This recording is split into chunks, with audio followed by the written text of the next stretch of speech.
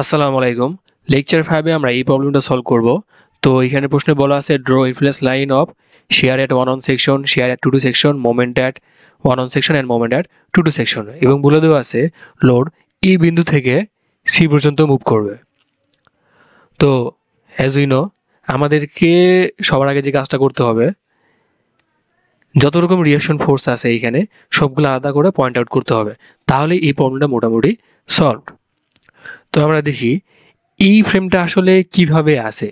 এখানে আমরা দেখতে পাচ্ছি বি পয়েন্টে একটা হিঞ্জ লাগানো আছে, ডি পয়েন্টে একটা লিঙ্ক লাগানো আছে এবং ই পয়েন্টেও একটা হিঞ্জ লাগানো আছে।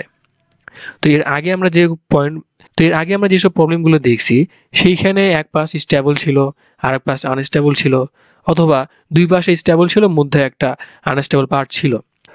আমরা প্রথমে আগে এই ফ্রেমের স্ট্যাবিলিটিটা চেক করি যে এইখানে কি একটা হিঞ্জ লাগানো আছে, এর আশেপাশে কিন্তু কোথাও কোনো রকম রোলার বা ফিক্স সাপোর্ট লাগানো নাই, তাহলে কি এটা স্ট্যাবল অবস্থায় থাকে সেটা আমরা দেখি। এখানে কি হিঞ্জ লাগানো আছে, সো যদি হিঞ্জ থাকে তাহলে তার ফাংশনটা কীরকম হয়। সাপোজ এখানে হিঞ্জ লাগানো আছে, তো এটা এইভাবে মুভ করতে পারবে। তো আবার এই পয়েন্টও কি করা আছে, হিঞ্জ লাগানো আছে। তো যদি এই পাশে হিঞ্জ লাগানো থাকে এরকম করে একটা কোনো বিম, তো এই বিমটারও কি আছে এরকম মুভ করার পসিবিলিটিস আছে।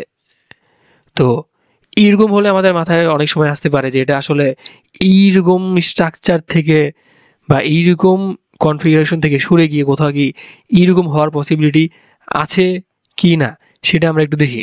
তো যদি এই ইডি ব্র্যাকেটটা সাপোজ লেফট পাশে সরে আসলো, তাহলে অবশ্যই আগে যে এলিভেশনে ছিল এবং এখন যে এলিভেশনে আছে সেটা সেম হবে না। আবার যদি এটা সরে আসে এই ডি পয়েন্ট এইখানে, তাহলে এই পাশে যে ব্র্যাকেটটা আছে ডি সি এ বি, এটা কি করতে হবে, এখানে কানেক্ট থাকতে হবে। তো এটা যদি কানেক্ট থাকে তাহলে এই ফ্রেমটা কিছুটা এরকম হবে বা এটা উপরে উঠে আসতে হবে, কিন্তু এটা কখনো পসিবল না, কারণ এই পার্টটা কখনো উপরে উঠে নিজের এলিভেশন থেকে উপরে উঠে এখানে আসতে পারবে না। সো এই যে স্ট্রাকচারটা আছে বা এই যে ফ্রেমটা আছে এটা স্টেবল অবস্থাতে আছে। তো আমরা এর আগে দেখছি যদি সাপোজ এটা স্টেবল পার্ট এবং এর পাশে সাপোজ আনস্টেবল পার্ট আছে, তো স্টেবল পার্টে কোনো লোড থাকলে সেটা আনস্টেবল পার্টে ক্যারি হয় না, কিন্তু আনস্টেবল পার্টে যদি কোনো লোড থাকে সেটা স্টেবল পার্টেও ক্যারি হয়। এই ক্ষেত্রে দেখা দিবে এরকম এ থেকে শুরু করে সি পর্যন্ত যদি কোনো লোড থাকে, সেই ক্ষেত্রে এই লোডের কিছু অংশ এই এ থেকে সি পর্যন্ত বা এ থেকে ডি পর্যন্ত ক্যারি হবে। এইখানে তো ক্যারি হবে, আবার সেটা ডি থেকে ই পর্যন্ত ক্যারি হবে। আবার সামহাও যদি কেউ এইখানে কোনো রকম ফোর্স দেয় সেই ক্ষেত্রেও এই ডি থেকে ই পর্যন্ত কিছু লোড ক্যারি হবে এবং কিছু লোড এই ডি থেকে এই ফ্রেমের উপরেও আসবে। তো যেহেতু এখানে লিঙ্ক লাগানো আছে, আমরা এই পার্টটাকে খুলে এই পয়েন্টে ডি পয়েন্টে যত ফোর্স আছে সেগুলো দেখায় এই প্রবলেমটা সলভ করতে পারি। আমরা বোঝার সুবিধার্থে এখানে জিনিসটা খুলে দেখালাম, এখানেও হচ্ছে ডি পয়েন্ট আছে। এরপর যদি আমরা এই দুইটা ফ্রেমকে ইন্ডিভিজুয়ালি অ্যানালাইসিস করি তাহলে আমরা দেখতে পারবো যে এই প্রথম ফ্রেমে রিঅ্যাকশন ফোর্স জেনারেট হওয়ার পসিবিলিটিস আছে এই বিতে এবং এই ডিতে। যেহেতু আমরা দেখতে পাচ্ছি এই দুইটাই কি একদম ভার্টিক্যাল ফোর্স এবং দুইটাই কি একটার প্যারালাল, আমরা খুব ইজিলি এখানে 1 - x/l এই ফর্মুলাটা ইউজ করতে পারি। সেই ক্ষেত্রে এল এর যে মান হবে তা হবে এই বি এবং ডি পয়েন্টের হরাইজন্টাল ডিস্টেন্স, দ্যাটস মিনস 30। এবং যখনই এই আর ডিতে কোনো ফোর্স তৈরি হবে সেই ফোর্সটাই আবার উল্টা দিক করে আমরা এই দিকে দেখাতে পারি। আবার এইখানে যে ফোর্সটা হবে সেটাই কিন্তু কি এই ইতেও চলে আসবে, যার সাইন হবে হয় এইটার ঠিক সেম ডিরেকশনে অথবা এইটার অপোজিট ডিরেকশনে। তো আমরা এই প্রবলেমটার জন্য সলিউশনে আসি। তো একই ফোর্স যদি এই বিন্দুতে থাকে তাহলে আমরা দেখতে পারবো যে আর বিতে যে মান আসে তা হলো 1.33 কিপ। এটা আমরা 1 - x/l ফর্মুলা ইউজ করে বের করতে পারি। তো ওই অন সেকশনের লেফট পোর্শনের টোটাল ফোর্সের মান কত হবে, -1 + 1.33, দ্যাট মিনস +0.33 কিপ। এরপরে এক কিপ ফোর্স যদি এই বি পয়েন্টে আসে সেই ক্ষেত্রে আমরা আরবিতে যে রিঅ্যাকশন ফোর্স পাবো তার মান হবে 1 কিপ। সো আমরা দেখতে পারতেছি যে ওয়ান সেকশনের লেফট পোর্শনের টোটাল ফোর্সের মান তখন 0, সামেশন 0। এরপর সাপোজ এই এক কিপ ফোর্স এই ওয়ান সেকশনের এক্স্যাক্ট লেফট পোর্শনে আছে, তখন আমরা এই আর বিতে যে মানটা পাবো তার মান হয় 0। তাহলে যদি আমরা এই আরবির 0 মান নেই এবং এই 1 অন সেকশনের আগে একই ফোর্স আছে যা কিনা ডাউনওয়ার্ড, সেটাকে কনসিডার করি -1 is equal to 0, sorry is equal to -1, তাহলে আমরা 1 অন সেকশনের আগে যে ভ্যালু পাবো তার মান কত হবে -1। তো আমরা এটা কানেক্ট করে দিই। এরপরে এই একই ফোর্সই যদি এক্স্যাক্ট এই 1 অন সেকশনের রাইট পোর্শনে আসে, সেই ক্ষেত্রে আমরা দেখতে পারবো যে আরবিতে ভ্যালু আছে তার মান হয় 0, কিন্তু এইবার আগের মতো কনসিডারেশনে এই -1 ফোর্সটা সামনে আসতেছে না বা লেফট পোর্শনে আসতেছে না, এটা এই 1 অন সেকশনের রাইটে চলে গেছে। তো আমরা এক্স্যাক্ট এই পয়েন্টেই আমরা আবার টোটাল শেয়ার ফোর্সের মান কত পাবো 0 পাবো। সো এইখানে আবার 0তে চলে আসলাম।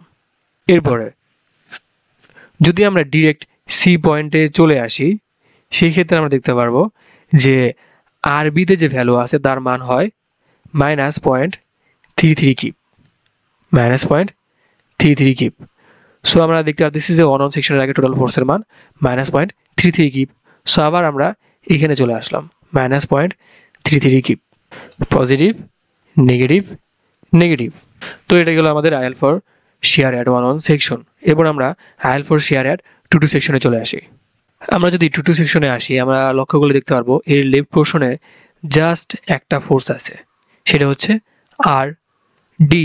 এখানে আর ডির মান যা হবে আর ই এর মানও সেম হবে এবং সেম ডিরেকশনে হবে। কিভাবে হবে সেটা কিন্তু আমি অলরেডি বলছি। তো আমরা এবার প্রবলেমে চলে আসি। একই ফোর্স সাপোজ এ বিন্দুতে আছে, সেই ক্ষেত্রে আমরা আর ডির মান কত পাবো? আর ডির মান পাচ্ছি আমরা -0.33 কিপ। সো আমরা এখানে লিখলাম -0.33 কিপ। এরপরে আমরা চলে আসলাম বি পয়েন্টে, সেই ক্ষেত্রে আমরা আর ডির যে ভ্যালু পাবো তা হচ্ছে 0 কিপ। সো আমরা পাচ্ছি 0। এরপর আমরা এটাকে যোগ করে দিই। যদি একই ফোর্স এই 1 অন সেকশনের উপরে থাকে, সেই ক্ষেত্রে আমরা আর ডির যে ভ্যালু সেটা পাবো কত 1 কিপ। সো 1 অন সেকশন বরাবর আমাদের শেয়ারের টোটাল মান হবে কত 1 কিপ। এটা সেম লাইনই হবে অ্যাকচুয়ালি। তো এইখানে আমাদের সেকশনটা আছে কোন জায়গাতে? উপর পাটে। সাপোজ আমি এই বিন্দুর নাম দিলাম এফ, এই ডিএফ এ আছে, কিন্তু আমাদের লোড যাচ্ছে কি এ থেকে সি পর্যন্ত। সেক্ষেত্রে আমাদের এই সেকশনের এক্স্যাক্ট লেফট পোর্শনে, তারপরে আবার এক্স্যাক্ট রাইট পোর্শনে এইসব কিছু কনসিডার করার দরকার নাই। আমরা সরাসরি চলে গেলাম সি পয়েন্টে। যদি আমাদের লোড সি পয়েন্টের উপরে থাকে, সেই ক্ষেত্রে আমরা আর ডির যে ভ্যালু পাই তা হচ্ছে 1.33 কিপ পজিটিভে। সো এই ভ্যালুটা আসবে এইখানে 1.33 কিপ, পজিটিভ নেগেটিভ। সো এটা আমাদের সলিউশন হলো আইএল ফর সেকশন অ্যাট 2. এবার আমরা দেখি IL for moment at section 1 on. তো যদি এতে একই ফোর্স থাকে, সেই ক্ষেত্রে আমরা আর বির মান পাচ্ছি 1.33। সেই ক্ষেত্রে যদি আমরা 1 অন সেকশনের লেফট পোর্শনে টোটাল মোমেন্টের মান নেই, সেই মান আমরা পাই 1 গুণন 40, এটা মাইনাস হবে, প্লাস 1.33 ইন্টু 30, যার টোটাল মান হবে 0। এখানে যদি আমরা ক্যালকুলেশন করি ক্যালকুলেটারে, তাহলে আসলে মান আসবে 0.1, কিন্তু এখানে আসলে যে 1.33 লেখা আছে এটা তো আসলে 1.33 না, 1.33333333 এভাবে চলতে থাকবে। তো আমরা যদি সেগুলো কনসিডার করি, এখানে মান হয় 0। তো এখানে আমরা মান পাচ্ছি 0। এরপর আসলাম আমরা বি পয়েন্টে। যদি একই ফোর্স এই বি পয়েন্টে থাকে, সেই ক্ষেত্রে আমরা আর বি এর মান পাই 1। সেই ক্ষেত্রে আমরা মোমেন্টের মান পাই -1 into 30 plus 1 into 30, that means 0।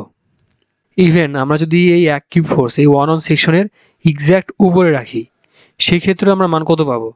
সেই ক্ষেত্রে আমরা জানি যে যদি 1 অন সেকশনের উপরে একই ফোর্স থাকে, তাহলে আরবির মান হয় 0। সো 0 ইন্টু 30 এই পর্যন্ত আমরা 0 পাই। তো এই একই ফোর্স যখন সি বিন্দুতে থাকবে, সেই টাইমে বিতে রিয়াকশন ফোর্স জেনারেট হবে, যার মান হচ্ছে -0.33। এর সাথে আমাদেরকে ডিস্টেন্স গুণ দিতে হবে, গুণন 30, যার মান আসে 10। এটাই হলো IL for moment at section 1 on. এরপর আমরা চলে আসি IL for moment at section 2 তে। তো আমরা এই 2 সেকশনের লেফট পোর্শন কনসিডার করি। যদি একই ফোর্স এই বিন্দুতে থাকে, সেই ক্ষেত্রে আমরা এই ডি এর ভ্যালু, ডিতে আর ডি এর মান পাই -0.33। এর সাথে আমাদেরকে গুণ দিতে হবে এই ডি থেকে এই টু সেকশনের ডিস্টেন্স, অর্থাৎ 6, যার মান আসবে -2। এরপর যদি আমরা বি পয়েন্টে আসি, সেই ক্ষেত্রে আমরা আর ডি এর মান পাবো 0। সো বি পয়েন্টে অ্যাক্টিভ লোড থাকার কারণে আমরা টু সেকশনের আগে মোমেন্টের মান পাবো 0।